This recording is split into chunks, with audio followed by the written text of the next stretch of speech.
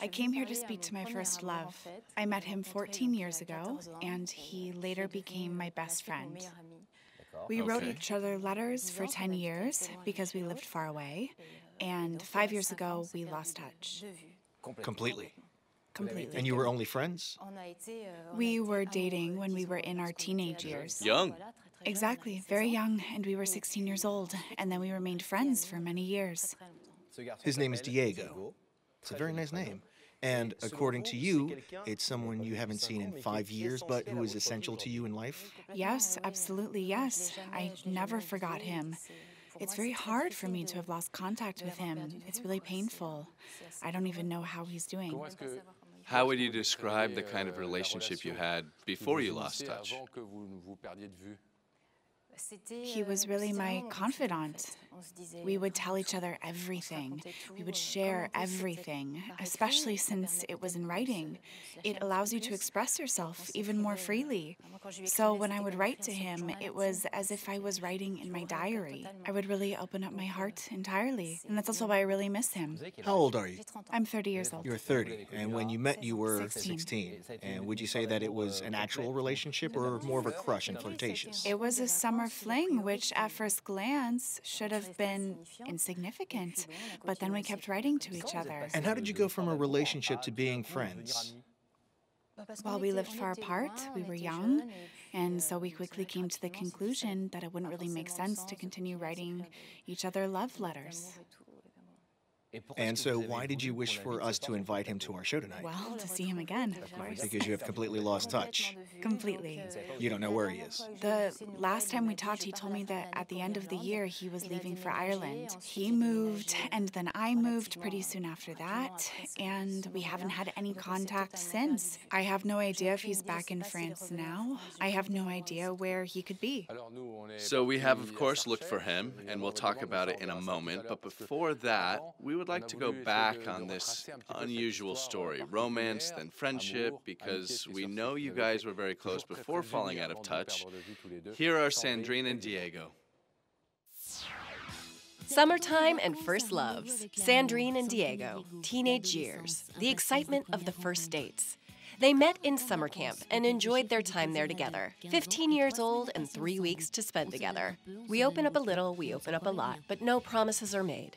Summer is over. Everyone goes home. Distance keeps them apart. One letter after another, and soon an epistolary romance begins. The words on the pages keep their love alive. They start expressing their love. Diego expresses his regrets, which Sandrine is very touched by. And the exchange continues, astounding by its longevity. They exchange letters for 9 years without seeing each other again. Sandrine, the more time passes, the harder it becomes to not see you. I'm prepared to wait for as long as needed, but I know that one day our paths will meet again. I miss you. You are my comfort. I dream of love with a big L. Dreams surpass the written letters and become exchanged over the phone, their connection growing stronger and more profound, even if they never see each other. They see each other one last time, like a final goodbye. Diego is offered a job in Ireland and is considering leaving. Sandrine continues her life, moves as well, and gives birth to a little girl. But somewhere in her heart, Diego is still there, her Diego who has left. Summer dances may pass, yet one remains, the one when they met. For Sandrine, that teenage love may very well have been the love of her life. And today, this woman is tired of writing. She wants to say the words out loud. Libre dans sa tête, derrière sa fenêtre, s'endort peut-être. Tonight, she has a rendezvous with the love of her life. But will he be there?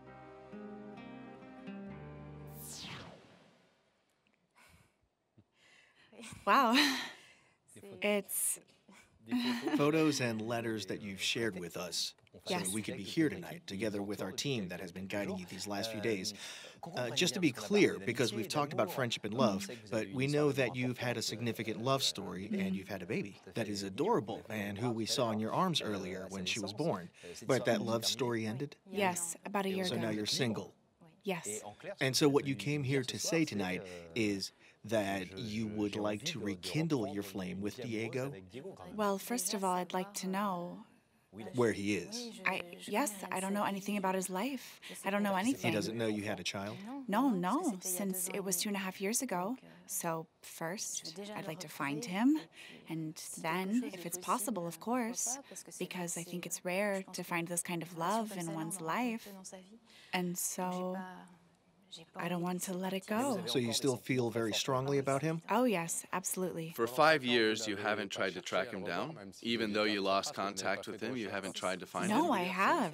I did a lot of research. I searched everywhere, but his parents had moved, so I didn't have any leads. I called every person who had the same last name, so I apologized to all those people who live in the Laval region. I bothered everyone trying to find him. I couldn't find anyone from his family. And so, since I was at the end of my rope, I contacted you. Well, it's been a few weeks, right, Pascal? So tell us. Yes, we've been looking for him. We found him. We can tell you that much. We found him. And Rebecca never hesitates to go above and beyond to give those invitations for Only the Truth Matters. And she went to Ireland. Rebecca went to Ireland to meet up with Diego. Check it out. As you know, in Only the Truth Matters, when we got an invitation to hand out, we are willing to go to the other side of the globe. Today I'm in Ireland to find Diego, and it has been no easy feast. Who wrote that line? I'll have to ask. So I'm fortunate to be in Dublin, a very colorful city, and it is not to walk in the footsteps of Oscar Wilde, but to track down Diego. It's been almost 5 years now that this 30-year-old man, originally from La Mayenne, has moved here. And according to the tradition, not the Irish one, but the one from Only the Truth Matters, I'm here to hand him this invitation. Excuse me? I'm looking for Diego. That's me. Hello, I'm Rebecca from Only the Truth Matters. I wanted to give you this invitation. And I hope to see you on the set of our show on Monday, if possible. Yes, of course, yes. Is that him? Yes, no doubt about it. First time you've seen him in 5 years? 6 years even, no? Yes, 5 years. Yes, it's been almost 5 years. Why is it, in your opinion, that he also hasn't been able to or hasn't even tried to see you again? That's the thing. I don't even know if he's tried. Because for me, when I tried to find him, I realized that he had no way of finding me. Why is that? Because I moved a lot. So did my parents. And so there would have been no way to get in touch with me. My mom got remarried, changed her name and such. And so he couldn't have found me. And so I don't know. And I do wonder a lot about it. I wonder if he ever tried to find me. So Rebecca went to find him in Ireland. He responds, yes, no problem, and that he'd be on set Monday night. Is he really here with us tonight? We'll find out in just a moment. So we will ask you to stay here and remain very What we also quiet. need you to do is that when the screen turns on, since he hasn't seen you in 5 years, you have to be very quiet because we need to get his honest response to the surprise. Okay. We'll be right Right? back. As soon as the curtain closes, we will ask our friends in production, Gabriel Cotto, who produces the show, to put us in contact with Rebecca's green Rebecca? room. Yes. From that smile, I would assume that you are not alone in your green room. No, I am not alone, and Diego accepted our invitation. Good evening. Good evening. You arrived from Ireland this afternoon? Yes, that's right. So it's a little bit of a different experience because you work as a travel agent, right? That's right. But this time it was you who got on the plane. This time it's me. You're feeling a little nervous? Yes, a little. And do you have any guesses of who it might be? Yes, I have many, but also not one in particular that I'm certain about. All right. May I ask you to please stand? All right. The truth is at the end of this hallway, and Sam will guide you. Okay. Goodbye. Goodbye.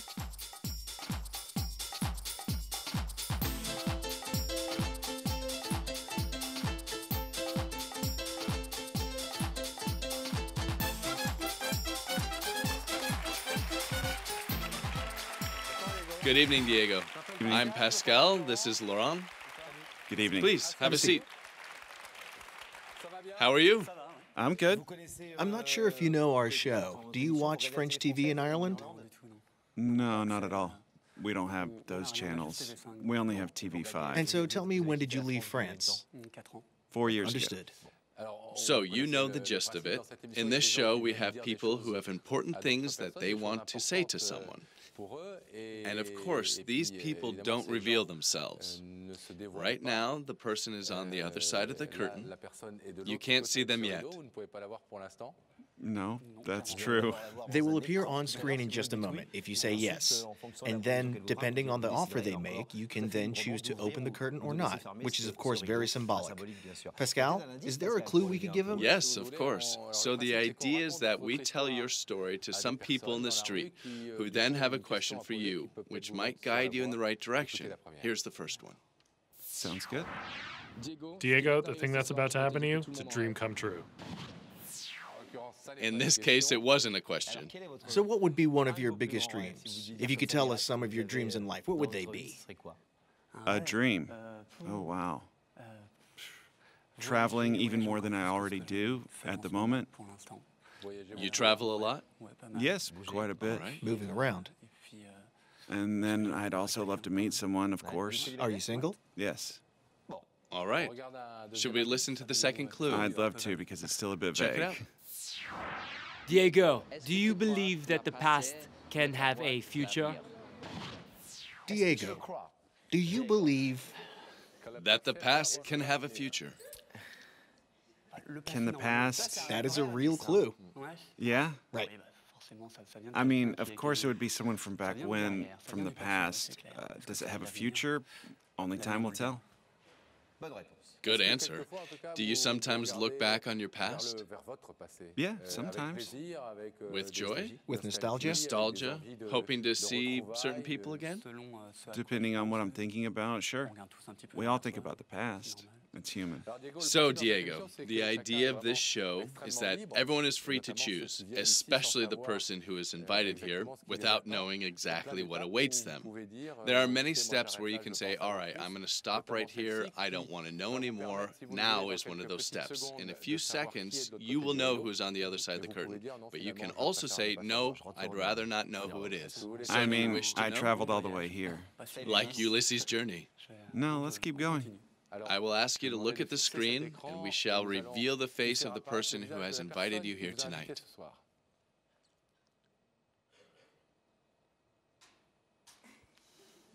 Sandrine. I thought it might be her. I thought of her. It's been a while. She can hear me. Yes, she can hear you. I And she know. can see you, just as you see her, also on a screen.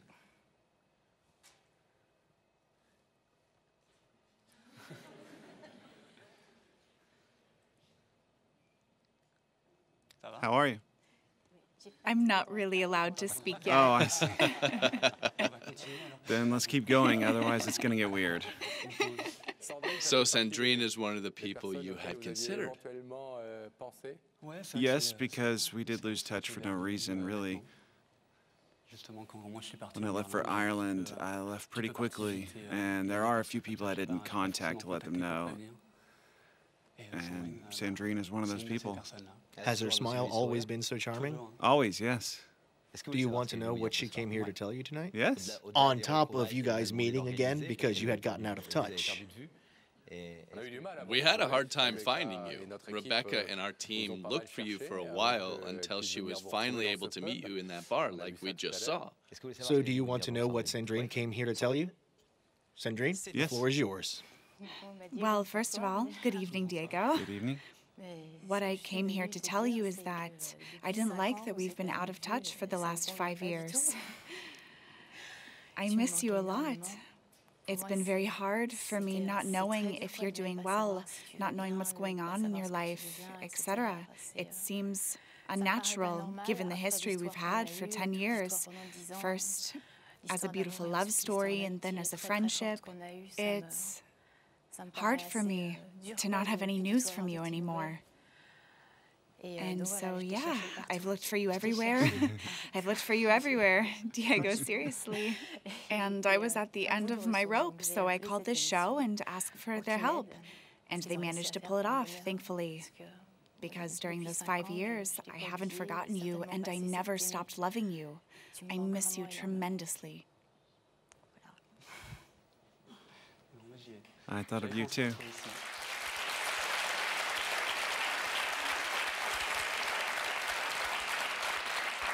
So, Sandrine, a lot of things have happened to you in the last 5 years, right? Well, yeah, I would hope And when I say so. a lot, I mean one thing in particular that is very important. Yes, I became a mommy. Oh, congratulations. Thank you. It's been 2.5 years. What gender? A little girl. Nice. Yeah. So, Sandrine, what did you really come here to ask Diego tonight? Well, if we could get back in touch and not let this happen again, because for me, those 5 years I've spent away from you have been hard. Like I said, I still love you, and for me, if something is still possible between us, then we shouldn't let that go, because you're essential in my life, even if we haven't seen each other for 5 years. It's a little ambiguous what you're saying, because, so we are clear, a few seconds ago you said that you have a little girl, so... I mean, the little girl didn't happen a few seconds ago. No. But you told us a few seconds ago. And I think it's important to add that you are single, because otherwise... Oh, yeah, absolutely. I wouldn't have come here to tell you if I was married. No, the father and I broke up about a year ago. So, yeah. Diego, have you thought of Sandrine during those 5 years? I'm assuming you have, every now and then, since you had such a strong bond. Did you ever try to track her down, since she moved and so did you? No, I left on a whim, like I said. I didn't take time to give everyone my address, and then, you know, you feel guilty. You think of people and you think, oh, it's a shame, it was silly of me, I should have, but... The more time passes. Exactly. Then you feel silly trying to reach out, or you're afraid to, and at some point I even thought it'd be hard for me to find her, just like it must have been hard for her to try to track me down. So I thought of it, but I never really tried. Diego, I will ask you to stand. We have a little ceremony on this show.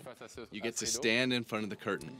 And this curtain is very symbolic, as I'm sure you've understood. You can open it, or you can choose to leave it closed. On this show, it regularly happens that people choose to leave it closed. And it doesn't mean that they're unpleasant or a coward. It's simply a choice.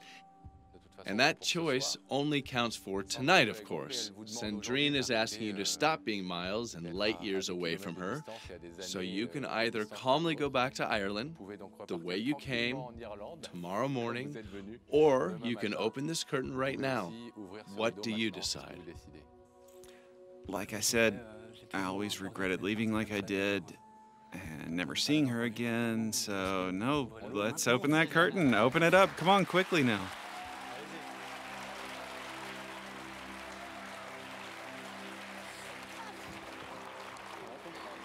I missed you.